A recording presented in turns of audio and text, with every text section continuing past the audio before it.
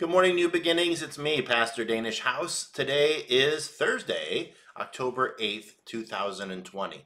Thank you so much for joining me for this daily update and devotional video. I'm glad you decided to make me part of your life today, and I'm delighted that you are part of my life as well. This video is getting filmed a little bit later than normal. I went with my wife this morning to a follow-up doctor's appointment for an issue that she has, and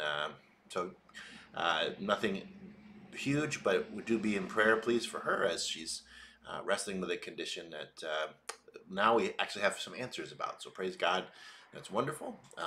But just be in prayer for her. We appreciate that. Today is Alan Herring's birthday. Happy birthday, Al. We are so happy that you're part of our fellowship, and I'm happy to have a professional artist in our midst, a professional illustrator, cartoonist. It's what I love, one of the things I love to do, and so I've learned a lot from Al and have been very pleased to have him in our midst. Happy birthday. I hope that you're surrounded by the love of family and friends. You're an awesome guy, and I'm glad you're with us here at New Beginnings. Today also is Rich and Amber McGill's birthday. No, anniversary. Rich and Amber, happy anniversary, you guys. Praise God. So glad that you guys are a couple and are doing so well. We love you so much. I saw Amber actually walking on the street yesterday and wasn't able to catch her attention with my wave as I was driving by. But we love you guys, and we're so glad you and your family are part of our fellowship. Have a great anniversary today. May the Lord strengthen and deepen your love for one another in this year to come. Tonight at 6:30, there's 180 Youth here at Arlington Reformed Church. Keep the youth group in prayer. They're doing great, but pray for the Lord to speak and to move and to be part of their every meeting. That's my prayer, and I'm delighted to have them meeting here at Arlington Reformed at 6:30 tonight, 180 Youth. So yeah, on Sunday we talked about Matthew chapter 25 and specifically this story of the sheep and the goats. And when Jesus is talking about at the end of time, when he returns, he will sit as judge, and he'll have a different response to one group of people whom he calls the sheep than to the other group of people whom he calls the goats. And to the sheep, the main most important thing that he tells the sheep is an invitation to come, come to him.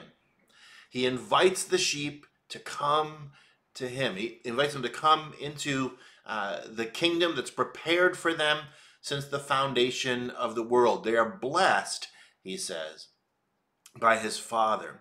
And I think that the blessing that the sheep receive is the invitation to enter the kingdom. And that invitation to come, to be on the inside, to be embraced by Jesus, to be part of his kingdom, is the greatest thing that Christians receive.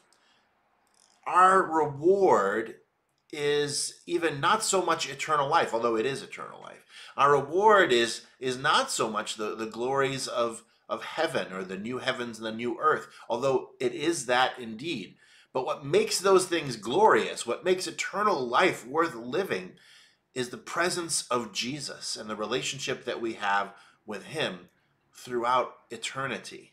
I shouldn't probably say this, but I told you that my family has finished watching The Good Place.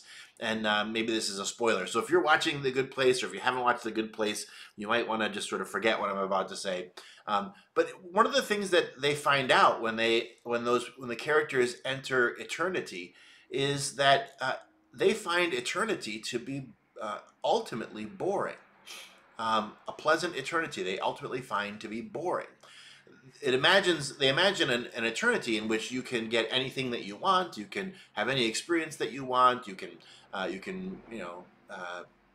do any crazy thing you want, but eventually trying out all the crazy things and trying out all eating all the foods you want to eat and having all the experiences you want to have, eventually you run out of imagination and you run out of ideas, and eventually it just becomes boring and rote in The Good Place. And that's clearly a sub-Christian understanding of what eternity is like. Because the truth is, the Christian teaching about a positive eternity is that Jesus is there, that God the Father is there, and God the Father and God the Son are infinitely wonderful, eternally wonderful, right? That's the beauty of the afterlife for Christians, is that God is there and he's infinitely beautiful and infinitely wonderful. Look at the creation that he's made. Right? Look at the beauty and the infinite variety of the earth, and not just the earth, but the cosmos, right? The galaxies and the stars. Infinite beauty.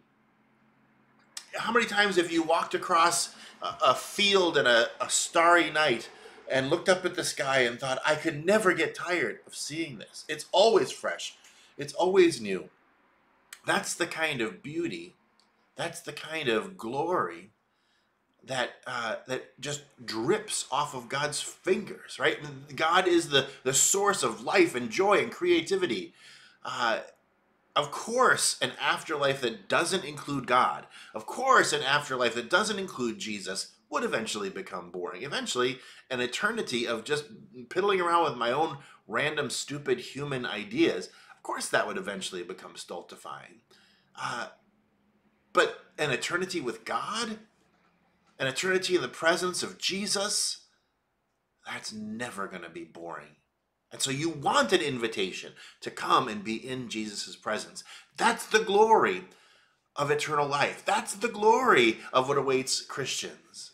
And we don't have to imagine some odd, view of the afterlife involving harps or clouds or milkshakes in order to have something amazing to look forward to, a glory and a story that never ends.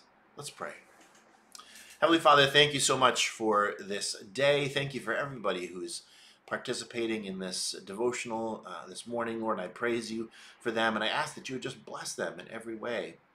May they know that they're loved by the King of Kings, Lord, and may they know that that invitation to come and be with you is open to them, just like it's open to every man, woman, boy, and girl on this planet. And God, that is the hope that we have, that you are what makes heaven heaven. You are what makes eternity joyful. You are the one that is our ultimate reward. So God, I pray that we would look forward to that and to look forward to you in the future. Lord, I lift up to you Al Herring on his birthday. May he be blessed in every way. Fill him with your limitless creativity. And I thank you for Rich and Amber McGill. Lord, I pray that you would bless them and encourage them. Amber also does fantastic artwork, and Rich is such a hard worker and a good man. God, I pray that you would bless them, bless their family, bless them on their anniversary. May they be filled with love for one another, and they know your love as well. I pray for tonight's youth group meeting, Lord, that you would fill this place and fill each heart, Lord, with your spirit, so that they might have open eyes and open ears and open hearts to receive what you have to say to them through your word. Please bless Joel and all of our volunteers. May tonight be a blessing in Jesus' name to them and to the students, the kids who are there. God, protect them from all harm. Lord, we love them and we love you, and we thank you for this day. Thank you for these folks. Thank you for New Beginnings Church, and we ask your blessing in Jesus' name. Amen. Well, New Beginnings, thank you for joining me for today's daily update and devotional video. I'm looking forward to talking to you again tomorrow.